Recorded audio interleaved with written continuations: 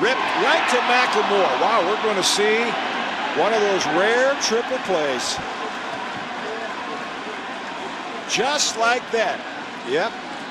A lot of records could be set tonight. So Seeley serves up a wicked line drive and ends up getting a triple play. Scoreless after 2. Never know what you'll see. All kinds of records could be set. Well, trying to stay out of the double play, the runners are going. Instead, a triple play. McLemore, they get the force at second, then back on the first. And there's the triple play as they double up both O'Neill and Martinez, who are on base. Never got the ball dirty. I mean, Chile hit it right on the nose, didn't he? Well, it's a triple play. It's worth a third look. Hang with him.